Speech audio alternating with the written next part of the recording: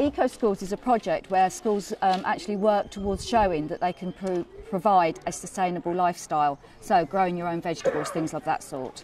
It's something that actually came from the school's council, which is really the children that have asked if they could have something like this, because previously they've been working in the Eco Schools project, which they've actually achieved a bronze award on, and they actually wanted to extend that, and doing a project of this sort they're now hoping to get to a gold level, which would be amazing.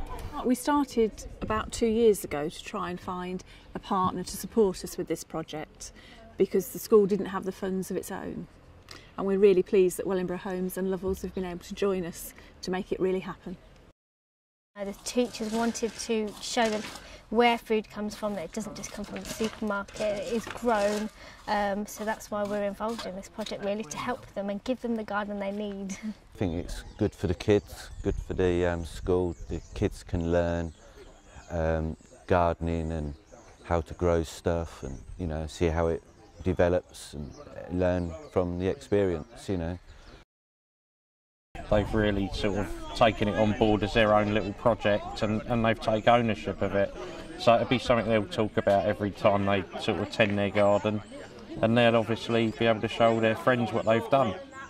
This project, I think it's a really good project. I think it's been good for the children, good for them to all get involved in the community. As you can see, look at the number of people here today. It's a Saturday, people are all giving up their time to come and do this. It builds up the community feeling in the area, and it's a very good profile for, I think, the school and for Wellingborough Homes and Lovell's. These are all people that work in this area, so it's good to have that high profile and people see things like this happening.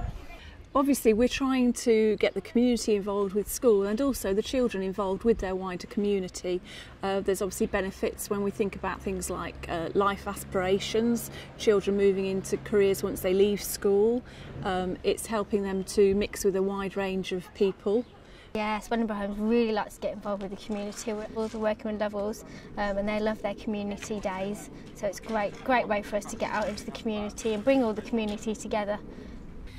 Community involvement in Wellingborough Homes is really important. A lot of the people who live on these estates are our tenants, and we try to make sure that we're reaching out to everybody who lives in our communities, and this is just a small way to do it. Hopefully we'll be able to move this on into other areas as well.